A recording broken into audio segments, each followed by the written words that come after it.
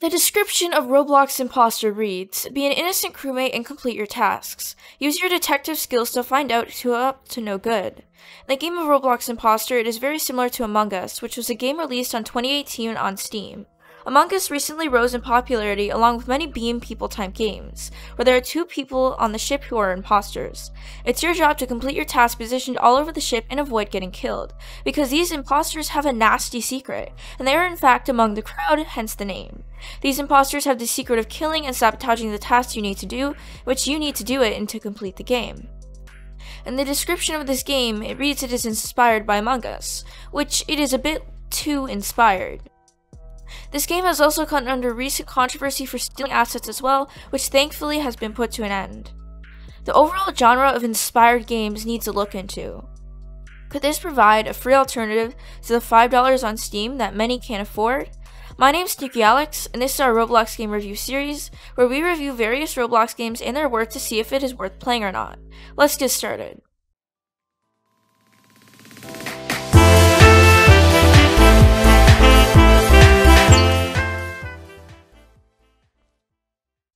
Yo, what's up, #Nerd Squad, and welcome back to another video. Before we get started in this video, make sure to subscribe for Roblox drama, news, tips and tricks, and more. We are so close to 5K, please help us get there by subscribing. It takes less than a second to turn on the bell so that way you never miss out on one of my videos.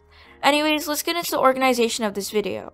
Normally, we review games in a 3-step process. Gameplay / overall script, building, and scripting. We then add these up to get our average, which this average is then used to find out our total score. Let's get started with the gameplay of Imposter.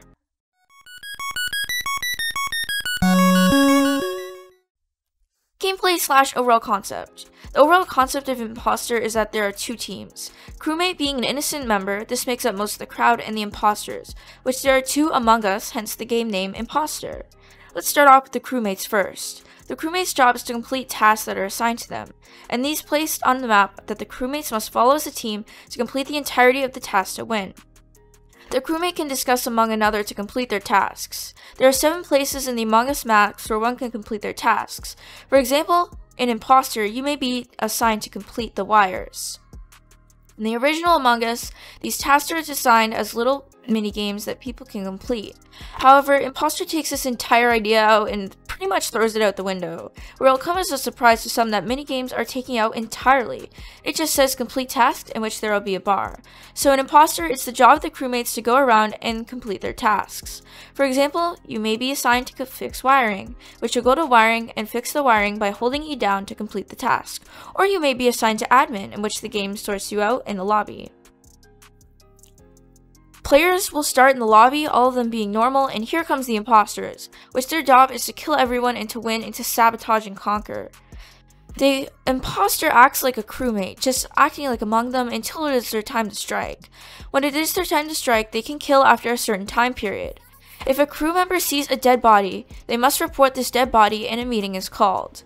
The person becomes a ghost and can still complete their task using other methods, simply just floating around. However, they cannot vote and are eliminated. Then, if the meeting is called, players will discuss around who is the imposter. The whistleblower usually then says where they found the body. No talking or chatting is allowed while completing tasks, so that way a player doesn't call out who is who. If the player finds the imposter, who they know through 2 ways. Number 1, seeing the imposter vent, which is one of his 3 special abilities, and it sets it apart from the crowd, which allows the player to travel through places fast to avoid being near the body so that way it doesn't look suspicious to the rest of the players. If the player sees these things or simply has a suspicion, the player can press the button in the main common areas that says emergency meeting. Then the player will say their suspicions about who the player is, and the teammates can vote someone off or choose to skip. The purpose to win the game is to complete tasks as efficiently as possible and try not to get killed while doing them, while voting off imposters in the process. As for the imposters, their idea is to sabotage and kill these players while being the last 2 to exist. They must kill off all the players while trying to avoid being suspicious themselves. It's very much a game based on communication in these middle rounds. Now to the imposter. Imposter takes these methods from Among Us and similarly takes these methods to create the game. I believe this game was created around a week or so, which the English not being so good in the game, but that's because the developer is Spanish. Imposter removes the idea of doing mini-games for tasks, which completely ruins the gameplay experience. If you're trying to be inspired by Among Us, minigames make Among Us fun because they provide gameplay experience other than walking around, and players can memorize how to do these tasks efficiently. When removed, this provides a lame, boring gameplay experience of walking around and simply just completing tasks by holding E, which gives the player no incentive to learn any task and simply just wait until the task is done, rather than the process of trial and error, for example, in Among Us.